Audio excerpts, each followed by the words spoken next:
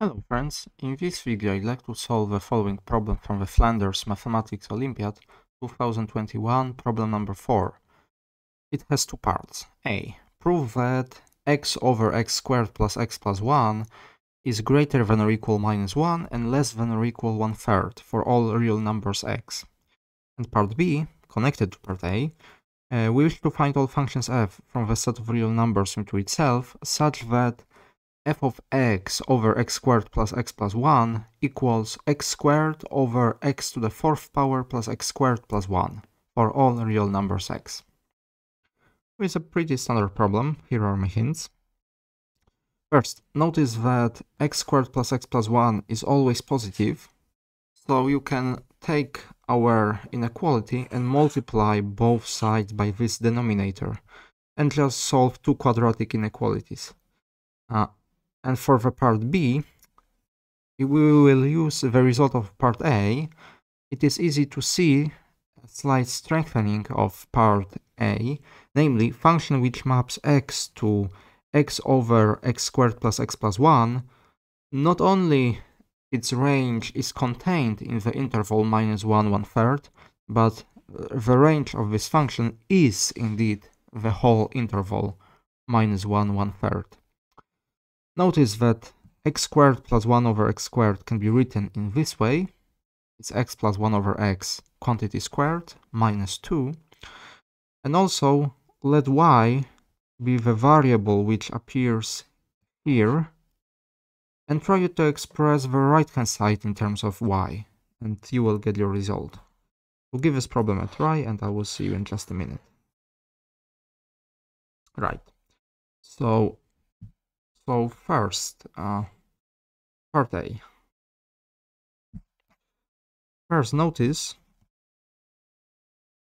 that x squared plus x plus 1 can be written as x squared plus x plus 1/4 plus 3 over 4, which is x plus 1/2 squared plus 3 over 4, which is definitely greater than 0 for all real numbers x. And now we will have the following equivalent inequalities.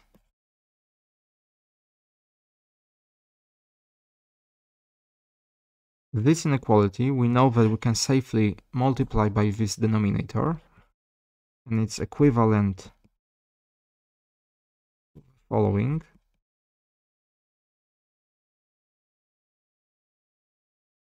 Now, what we wish to show is two separate inequalities. This one and then this one. So let's start with the first one. Minus x squared minus x minus 1 less than or equal x. Well, it is equivalent to saying that x squared plus 2x plus 1 is greater than or equal 0. And this is equivalent to this condition, which obviously holds. It is true. It holds. Moreover, equality is attained. Equality is attained at x equals minus 1, and only there. Alright, what about the second inequality? X less than 1/3 x squared plus 1/3 x plus 1/3 plus 1/3. We can multiply by 3, we can put everything on the right hand side, and it's equivalent to saying that this is true, which in turn means that x minus 1 squared is greater than or equal 0, which also holds. Holds. Equality is attained only at x equals 1, which closes the proof of part A. But moreover, let's notice that function which takes a real number x and maps it to x over x squared plus x plus 1, which is real, This function is continuous, obviously, so by the intermediate value property, so by the intermediate value property, value theorem, well, since minus 1/3 is attained, and since minus 1 is attained and 1/3 is attained, and no number below or above these numbers is attained, the range of our function, the range of this function is actually the interval minus 1, 1/3. Right. Now, let's move to part B. In the part B, let's recall that we wish to solve this functional equation.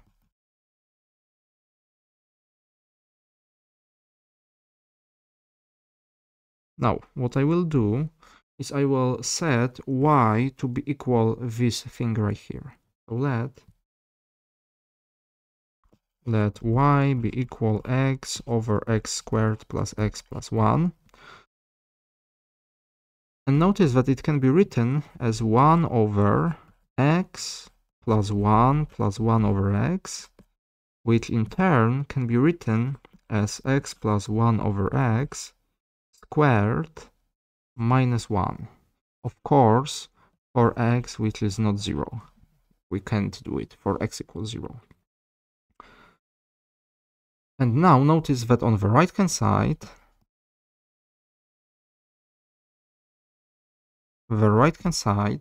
can be written in the following way. It's 1 over x squared plus 1 over x squared. Sorry, I made a small mistake. There is no square in the line above. It's just that. I made a mistake. Sorry about that. Now, here we will have x plus 1 over x squared minus 1. All right. And now notice the following. Remember that y equals that, which means that 1 over y minus 1 equals x plus 1 over x. X plus 1 over x. So I can actually, instead of x plus 1 over x squared, I can put 1 over y minus 1 squared.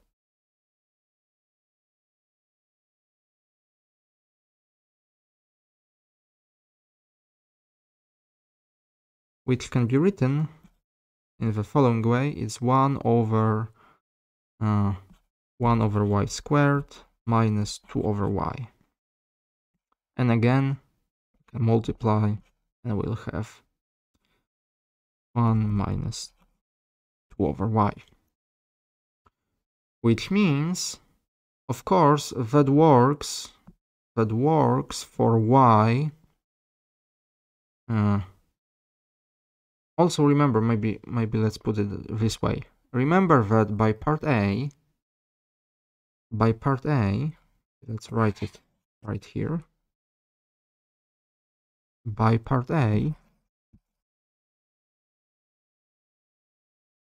we know that our number y is any number in the interval minus 1, 1/3.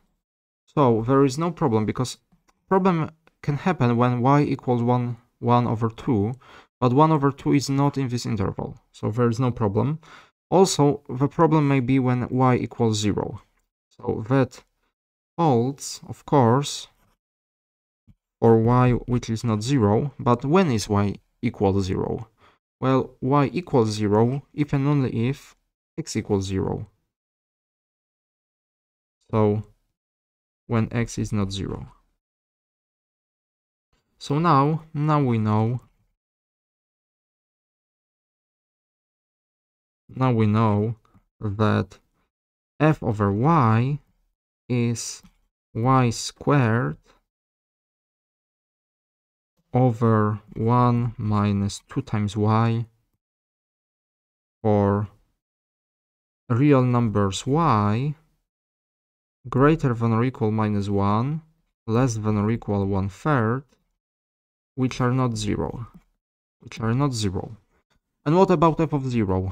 Well, f of 0, it can be seen rather easily that if I y of 0, if I plug in x to be 0, then I have 0 right here. Notice also that f of 0 is 0, so we get our final result. Notice that f of x, let's change y to x, f of x equals x squared 1 minus 2 over x, for x is between minus 1 and 1/3. And what about the rest? Because remember that our function is defined over the whole set of real numbers. What about the other values of our function? Well, there are absolutely no constraints on the other options, which means that it can be anything for x in the set minus infinity minus 1 union 1/3 plus infinity, because our functional equation does not say anything about the values of our function for these arguments. And that closes our problem. So yeah, it's a pretty nice problem, I'd say. So thank you very much for watching. I will see you next time. Goodbye.